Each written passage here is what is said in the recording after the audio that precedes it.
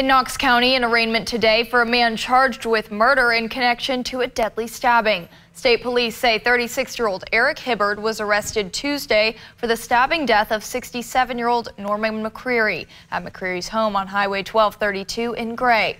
Investigators say Hibbard allegedly stabbed McCreary several times in the neck and other parts of his body with a knife during an argument. State police say McCreary died from his injuries. According to court records, Hibbard's arraignment is this morning at 9.